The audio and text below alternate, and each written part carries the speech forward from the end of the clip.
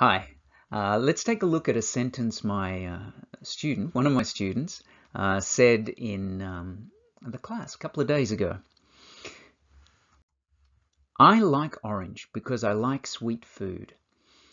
Now, the problem with this sentence is this word here, orange. Why is that a problem? Well, because orange, when it's a color, it's a non-countable noun, but when it's a fruit and you're talking about a fruit, then it's a countable noun.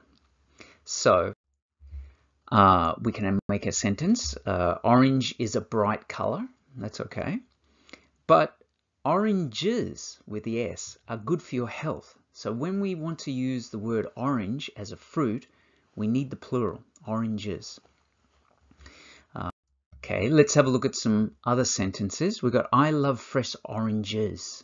I don't like old oranges. I hate oranges.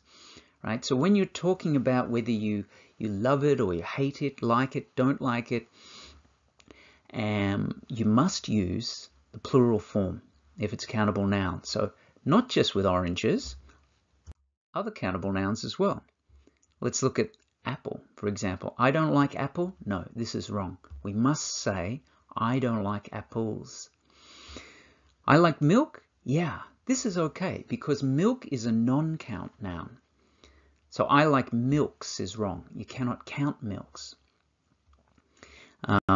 Yeah. So if we have a sentence, I like orange because it is sweet, this is not right. We must say I like oranges because they are sweet. Right? If it's plural, we must make every non-countable noun a plural in these situations where we're talking about what we like and don't like. So I like apples.